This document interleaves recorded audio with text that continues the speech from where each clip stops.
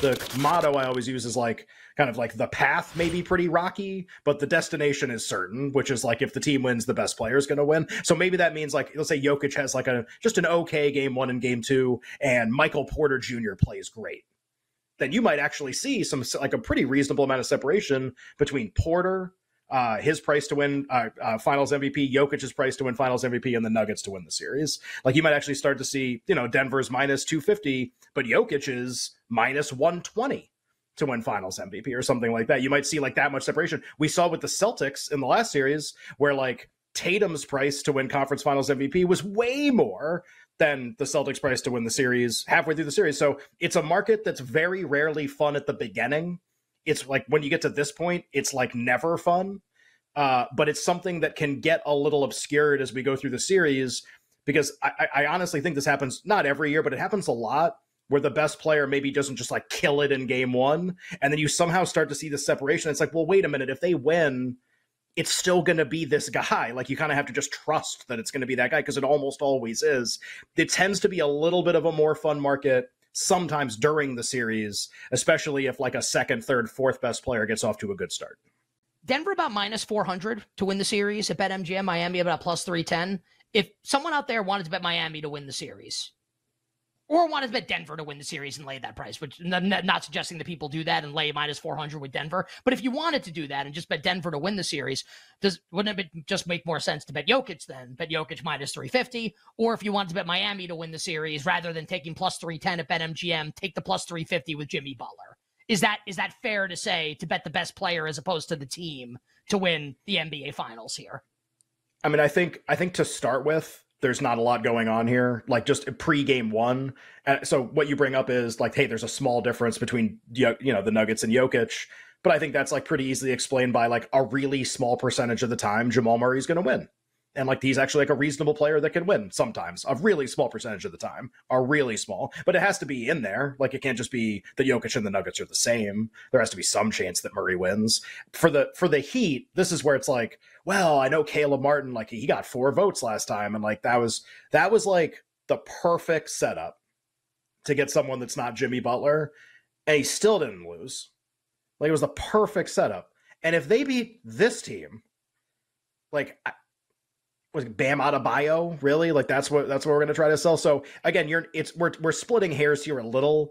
It's like, I wouldn't bet, but if you like the Heat, sure, I'd bet Butler to win Finals MVP instead. If you don't like either team, no, I wouldn't go bet Jimmy Butler to win Finals MVP just because it's different than the Heat price. Like I would like the team too, because it's such a small price difference. But the fun thing is, and this is true with this market, this is true with exact result, like 4-0 Nuggets or 4-3 Heat, or like the exact series things. It's true with all this stuff. You can really mix and match this stuff. So first of all, every sportsbook has all of these open, which is like pretty cool. Like you can go to 50 places and see the same thing. MGM's got all of them open too. And if you kind of mix and match prices, like basically no 2 places have the same price on any of this stuff. It's usually like 5 cents off, 10 cents off each way. You can create some bets. They're not like plus EV bet or whatever, but it's a different way to play the finals than maybe people are thinking. So like, do you want to like, instead of betting a team to win the series, do you want to kick the sweeps out? Like, do you think this is a series that likely ends in, and this is just going to be your personal opinion, you, the person listening, subjectively, like, do you think this is a sweep? If you think the Heat win, do you think they ever win short? Or do you think they only ever win 6-7? So like betting Heat 6-7 is going to go a little bit better than betting Heat to win the series. If you like Denver, do you think a sweep is more likely? Do you think Denver wins a long series? Because man, if it gets to game 7, like that's kind of my opinion on the series. If it gets 7, something went way wrong here for Denver. If this got to 7, like there was a malfunction, and Miami's way live then at that point. And like, that's not how I think the series is going to go. Maybe I bet Denver 4-1, 4-2. We have to welcome in our friend Kenny Ducey, not just because he's a Fordham alum like me, a fellow Fordham Ram, but because he's an absolute stud when it comes to breaking down the game of tennis. Anytime we have like a giant bracket that can be pretty overwhelming for people, you gave us some really good thoughts on 2 of the quarters. Let's kind of just wrap it all up here. Like just your best guess, who wins each of the 4 quarters? Who advances to the final? Who do you think wins the French Open? We have about a minute left for this. It's always important to remind me how much time there is left, because I will never shut up. I think Carlos Alcaraz comes out of quarter 1, and that's a pretty easy call for me. Quarter 2, Novak Djokovic. He was minus 160, which I thought was ridiculous before the tournament. I'm going to back him because, again, his draw, Fokina in the third round could be a little tricky, but that's really all the players that he's really going to have to be bothered by. And then I'm going to say in quarter 3, I probably have Casper Ruud come out of this quarter, to be honest. He hasn't had a good season. I think Taylor Fritz can beat him. But if you put a gun in my head, Casper Ruud quarter 3 and quarter 4, I'm going to stick with the big gun, the big upset, Aslan Karatsev. I really believe it. He has a great path to the final. He's beaten Zverev before. He had owned Medvedev historically. He's beaten Sinner. He could beat any one of these guys in this draw, and I think he comes out of it. I really do. I think he's really hot right now. He's getting hotter. And he's already made a slam semi, so there's no mental hurdle here. There's no best of 5 hurdle. This guy can go out and do it, and he's in his prime right now. So fire him up. 10 seconds to go. What's the final? Who wins? 10 seconds. I'm going to say Alcaraz over Ruud. That's going to be a pretty I hate to say that, but it's going to be Alcaraz over Ruud. What about Alcaraz over Fritz? To go.